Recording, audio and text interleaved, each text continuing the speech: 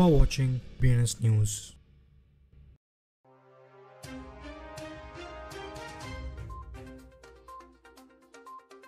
Today's headline: South Korean investors fund BITX with $122 million outpacing TSMC.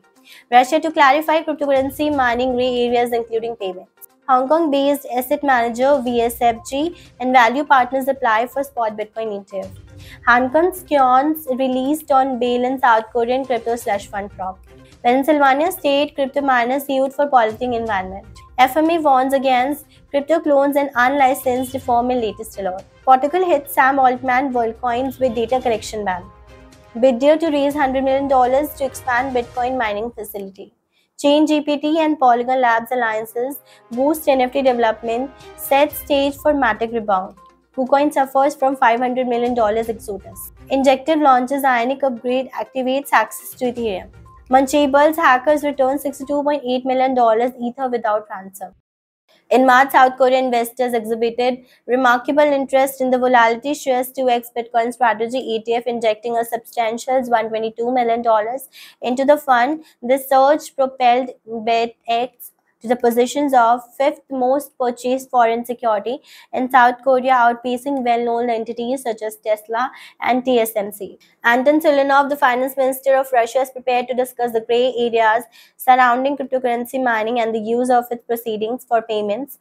In recent lectures, Siluanov stated that the government needed to agree on what can be done with the cryptocurrency and what cannot be done, recognizing the issues had been discussed for years. Asset manager VSFG, together with its partner Value Partners, have applied a spot Bitcoin exchange traded fund with Hong Kong Securities and Futures Commission. VSFG's head of investment and products, Brian Chun, told CoinDesk on Wednesday. A South Korean court has released the son of software giant Hancom's group's chairmen on bail as prosecutors continue to probe an alleged crypto slush fund. Officials have been investigating allegations since 2021 when reports began surfacing surrounding the Hancom Group chairman King Sang-cheol. Pennsylvania state has failed to protect its residents from a crypto mining rigged carbon dioxide emissions. A court filing read on Tuesday, a Pennsylvania environmental NGO, Safe Carbon Committee, filed lawsuits in state court accusing Stronghold Digital Mining. The company has been reportedly burning waste coal and tires to produce energy for its crypto mining operations. According to information provided by FMA, BTC SWE is a legally operating cryptocurrency exchange in New Zealand.